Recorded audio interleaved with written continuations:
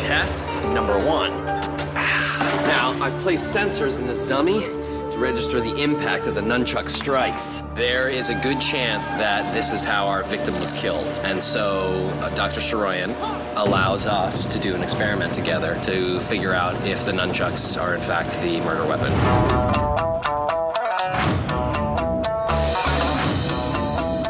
Hi, I'm Chris Brewster.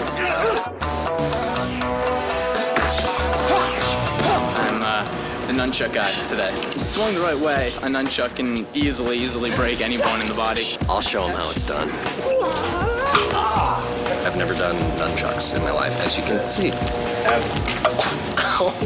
So there's the proper way, and then there's like the TV way, the film way. There's a nunchuck strike that actually looks bigger, so that's what we learned.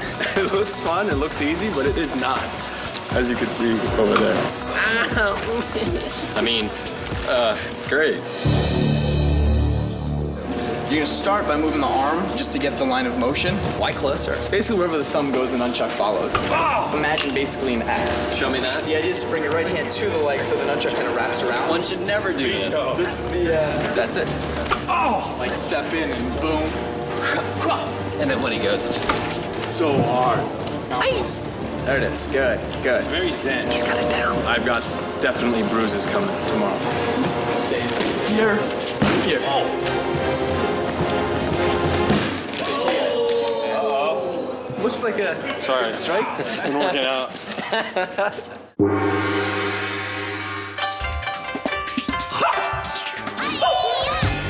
Dr. Hodgins, with nunchucks, it's very important that you... Son of a... May I? Knock yourself out. I did.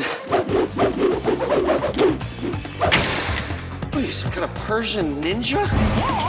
They're great. They picked everything up very quickly. This is for all the hard work my you've nickname. done all over the years for us. Congratulations. Heavy. I'm happy. I've got my nunchuck.